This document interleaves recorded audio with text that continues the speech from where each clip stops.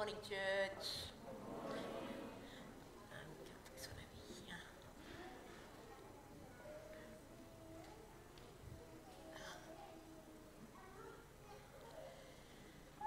It's good to be with you all again today.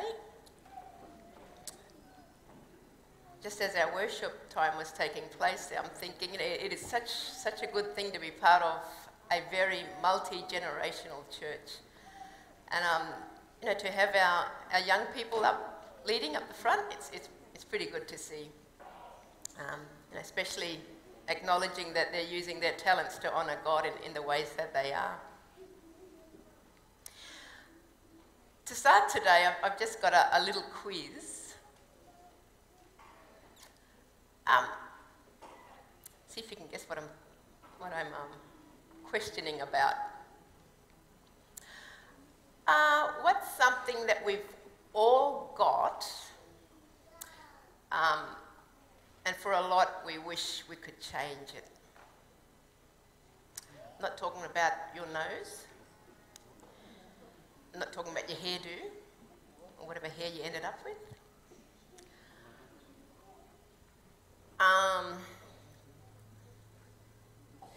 We might wish that we had someone else's this thing that belonged to someone else, but we're stuck with the one we got.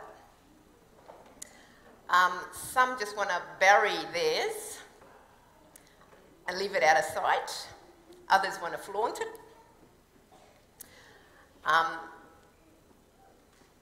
When we look at others, we might think, they've got a really colourful one, but mine seems so dull. What do you think it might be?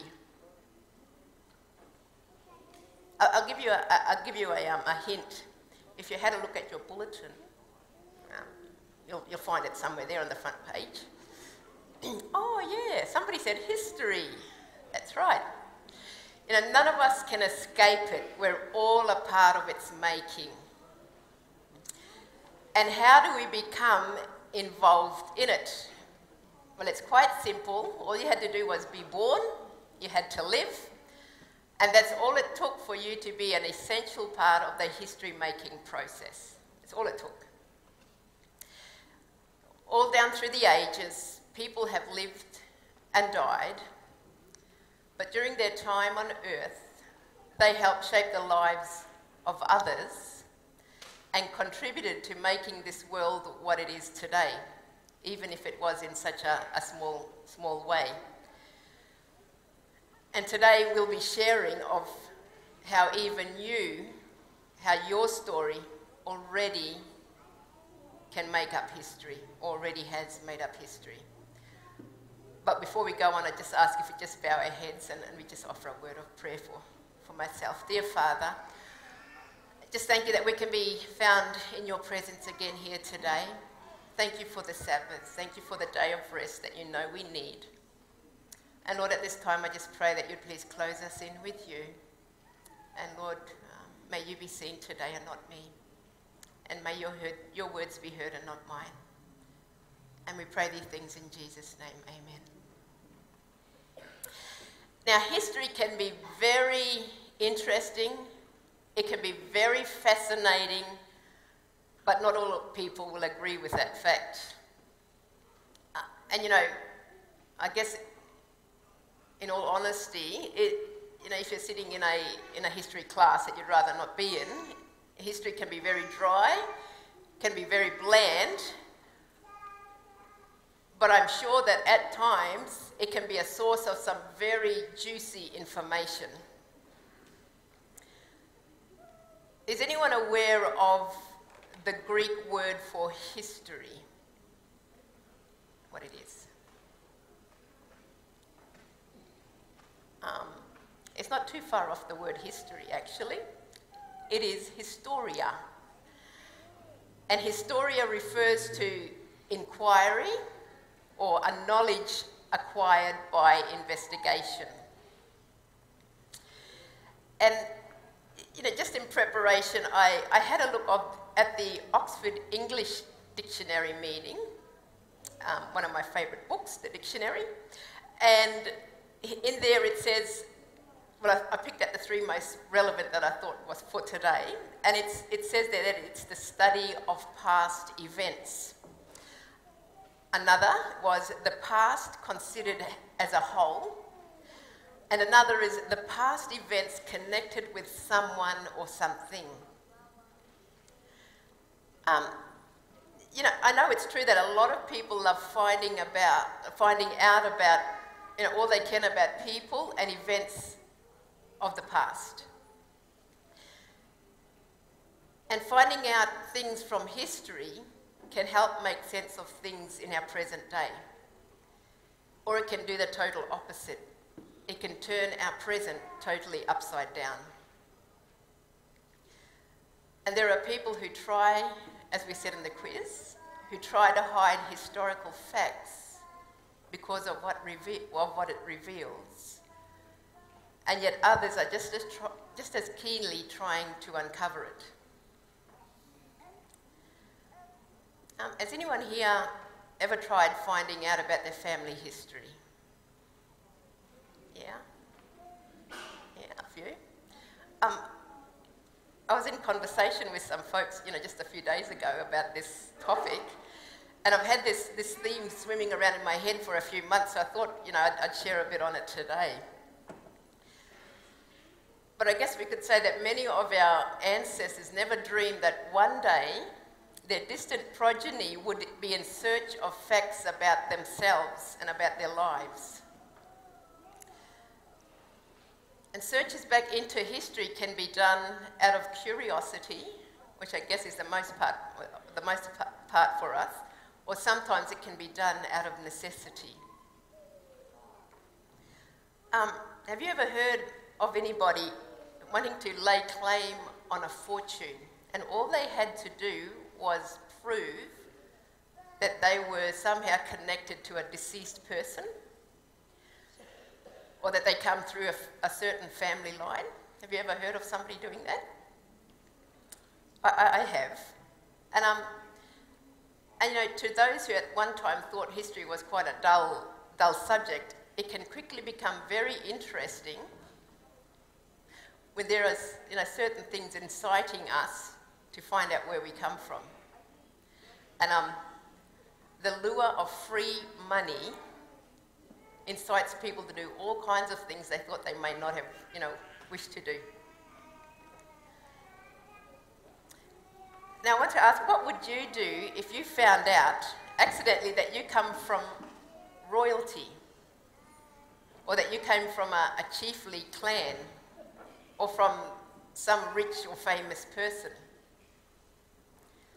That'd be pretty good, you reckon? I think so. Especially if you end up getting a cut of the family's fortune. And another thing that can make hunting down, you know, more of our history so interesting is the fact that we ourselves may like to think that we were like our ancestors.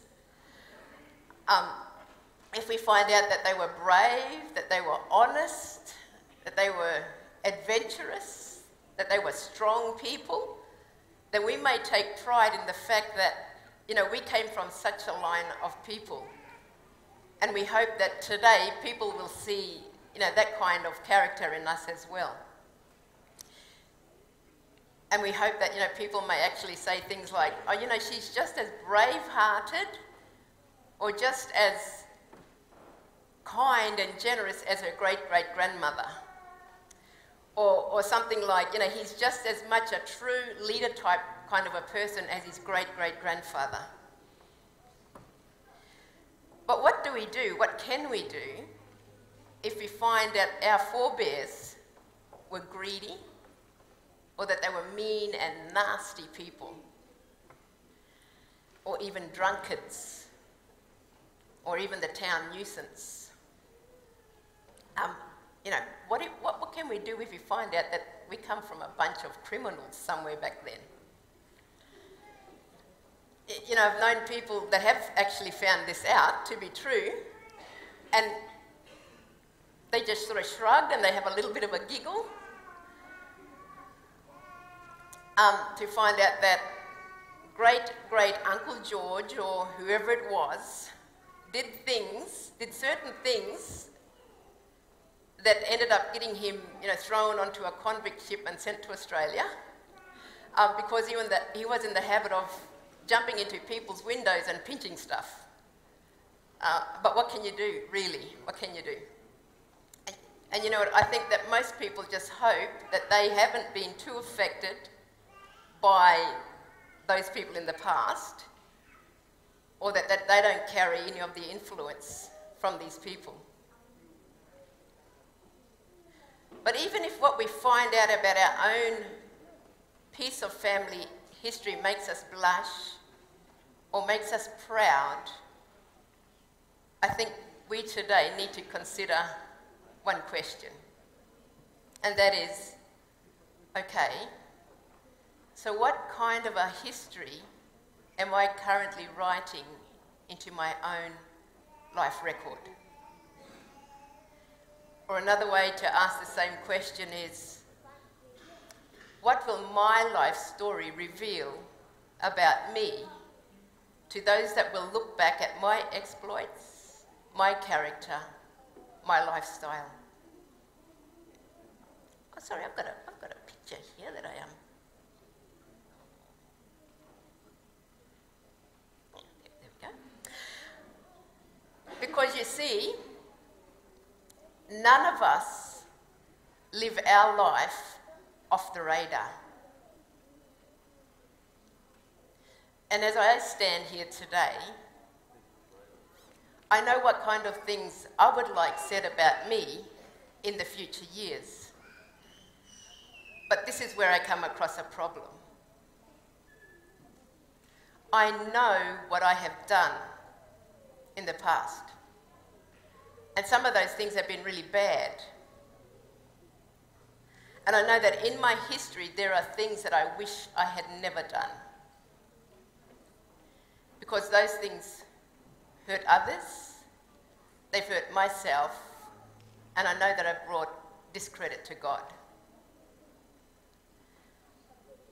But you know, in sincere and genuine praise to God, there is a particular history that came through to deliver me and you.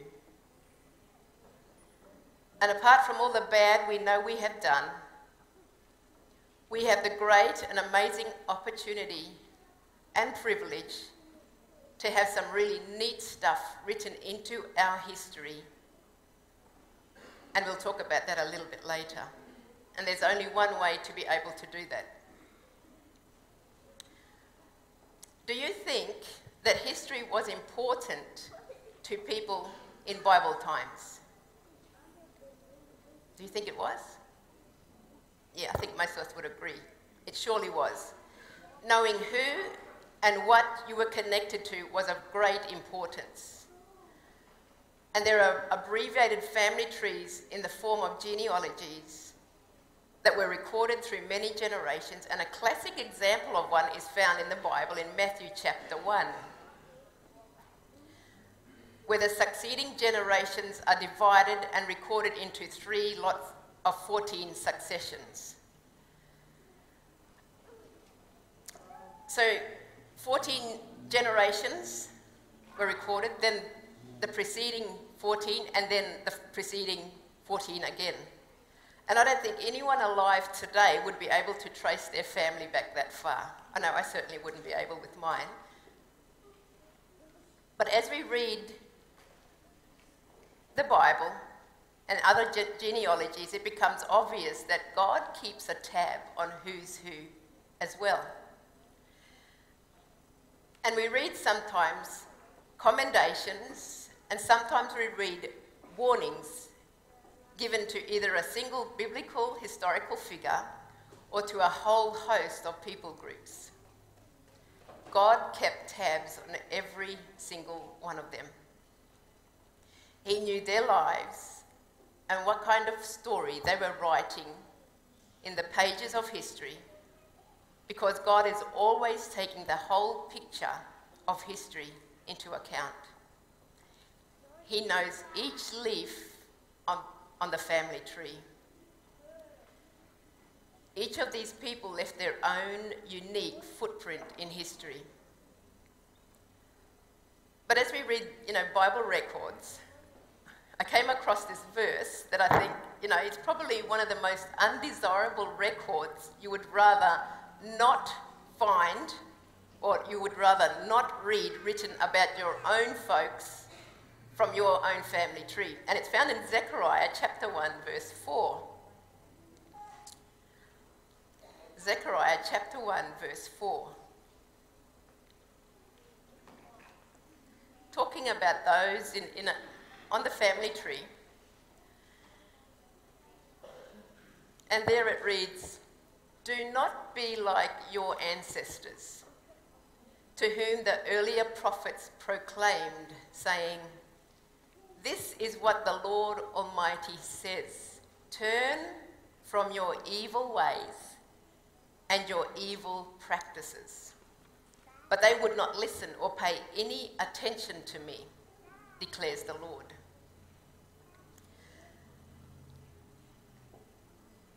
Now, you know what? If these were my folks that this verse was talking about, and I'm a distant family member to these people mentioned here, I'd probably read that and start thinking, well, you know what?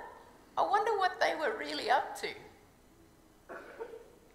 And if I lived a bit closer to that time that this was written, I'd be asking my parents some serious questions. And one of them would be, Mum, did you actually say that we're related to them?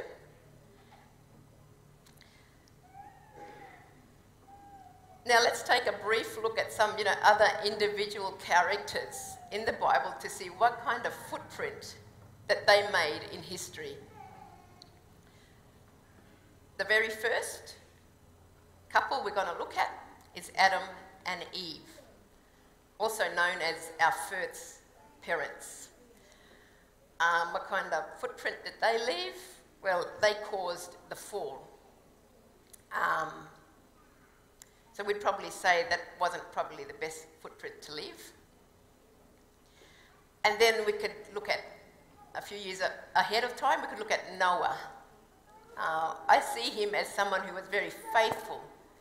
He built the ark to God's specifications to save mankind. So that's a good footprint, you'd probably agree. And then jump many years ahead and we can look at Saul, who converted to Paul. Well, he was an assassinator of Christians, but he changed to become an ambassador for Christ. So I think he's ended up as a really good footprint. Jump back a few years and we can look at Mary, the mother of Jesus. What kind of a footprint do you think she left? I'd say a good one. A few years back from Mary, Enoch. He never tasted death because of a life totally focused on Christ. He's probably left a great footprint. Moses, well, he started off as a know-all prince, and yet he became one of the greatest leaders of time when God humbled him. And he left a really good footprint. Now, if we hashtag bad girl, we'd probably come up with the name Jezebel. And her name says it all. Hashtagging bad boy could lead you directly to the story of King Manasseh before his conversion. But then he became a committed follower and leader for God. And there in the Bible, laid bare for us to see, are the lives of these characters and many more. These people are long gone, but their recorded story remains. History is a really good teacher, and we can learn many things from the stories of these characters. But I ask today, what is the purpose of history? What is the crux of it? What's in it for us here now today? Because you see, it really doesn't matter in this grand scale of things who your ancestors were, because there's very little that they can do for you today. All the people that ever came through history, are as dependent on history as the rest of us are today. We are all totally dependent on his story. You might be thinking what you're talking about. How can we be totally dependent on his story? It's long gone, and I'm still here. But it's not the what of history that I'm talking about, but it's the who in his story that matters the most to us. It's the story of Jesus Christ that is the real his story maker. None other figure in history can offer forgiveness of sin. None other can offer salvation, hope, or everlasting life. The story of Jesus tells me that he saw the predicament that we as earthlings were in because of the fall, and he selflessly volunteered to come and rescue us because we'd all be goners if he didn't come. His story saved us, and that's the best kind of history that was ever recorded. His story is really the only kind of history that is worth spending years searching out, inquiring, and investigating into. Jesus came to make his story applicable to us, and we are now, even today, a part of his history making. Do you want proof? Well, there's a whole book written about how we are connected to Christ. It's called the Bible. And if we pick it up and we read it, we will see just how much we are a part of him and who we really are. He knew about us, and he handpicked us even before we were born. And we can read about that in Ephesians chapter 1, 4 and 5. For he chose us in him before the creation of the world to be holy and blameless in his sight. In love, he predestined us for adoption to sonship through Jesus Christ, in accordance with his pleasure and will. So you are a part of God's pleasure and God's will. We came right from him at the beginning of this earth. We were made in his image. It's like we've got his DNA running all through us. So we're his family. And we read about that in Genesis chapter 1:27. So God created mankind in his own image.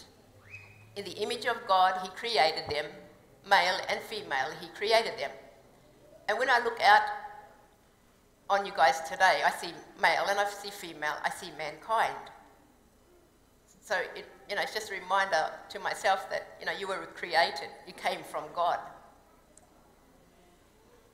Now our name is listed on the family tree. BTW, the name of our family tree is Calvary. Our lives are imprinted on his hands. That got done when he was putting our family tree together.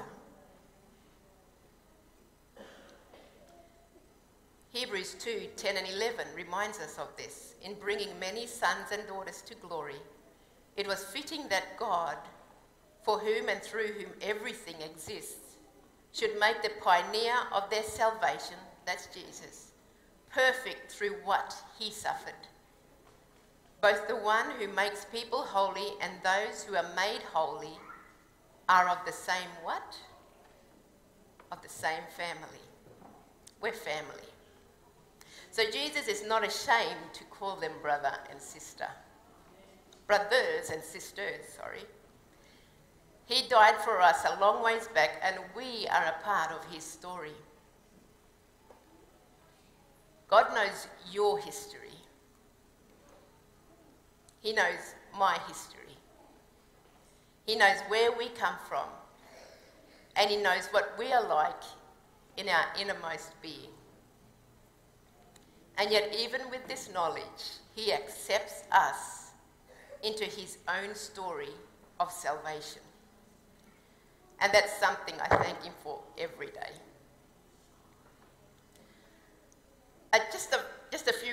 Quite a few weeks back, I went to the War Memorial with some of the students from Henderson College. And, you know, the War Memorial in Canberra. And to me, it's such a spectacular place to visit. It was obvious that so much work went into putting that place together. And I found it very informative. The whole exhibition was very well put together, and I learned a lot more about the wars that Australia was involved in. It was a spectacle to see a little piece of human history, to learn what can happen when some powers that be push their agenda, which results in the destruction of others, without regard to the others who are wanting to live peaceful lives.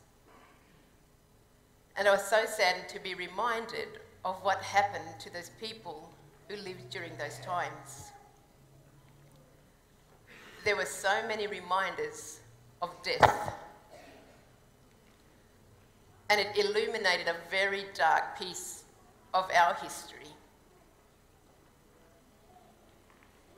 And as I'm walking around thinking about this, I thought, you know, this history stands as a stark contrast of the life that Christ meant for us to live.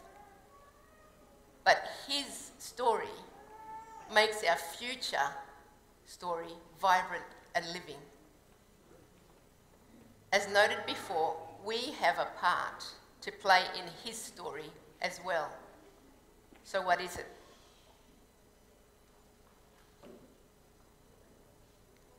Philippians 2:12.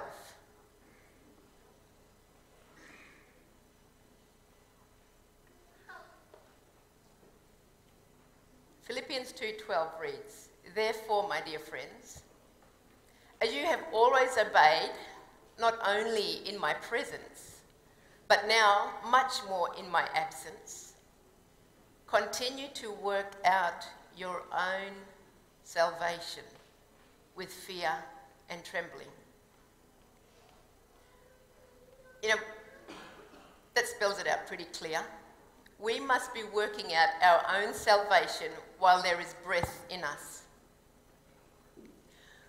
You know, we may have come from a stock of God-fearing people, but even if they were God-fearing people, this verse tells me that their deeds cannot save us.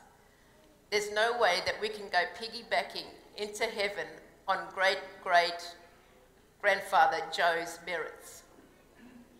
You are the one that forges the outcome of your life. And in the grand scale of time, our own history-making stint doesn't amount to much in time. We are here for a seemingly brief period in time, then we are gone to where all men eventually go. But thank God that does not have to be the end of our story. It can be just a brief pause, a comma in a sentence that is written on the pages of everlasting life. And herein lies the hope of all the ages. Christ is about life eternal. He is about saving and not destroying us. I can say with all certainty that my own sins, your own sins, our own sins will condemn us. But Christ can rescue us from that condemnation because he came to make his story. And so Christ says,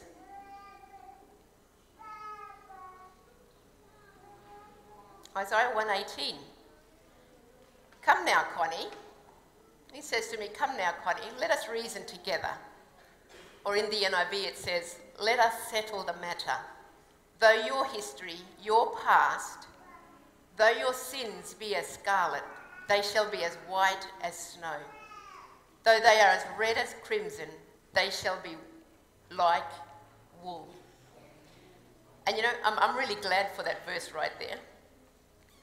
I was reading about these two colours in a website, scarlet and crimson, and it said that historically the makeup of these colours, what they used as dyes, to form these two colours and dyeing a cloth, that they were the firmest of dyes and not easily removed from cloth. And you know, it makes sense to me when I read it in this light, because my sin is so ingrained and so difficult for me to remove. But here Christ is inviting me to come and sort it out with him, to settle the matter with him. Well, I guess he does the settling, because the next thing I know, if I've come to him and settled it with him, that I'm walking away clean. And that's an offer too good to refuse, I reckon. You know, there's been some really colourful characters in history, and I'm not just talking about their skin colour. We can read the accounts of what these people have done, and it makes for some very interesting reading. And for those who have lived respectable and honourable lives, I like to think that they lived in such a way with their family or those that come after them in mind. They want to live respectable, they want to live honourable as an example to those that come after them.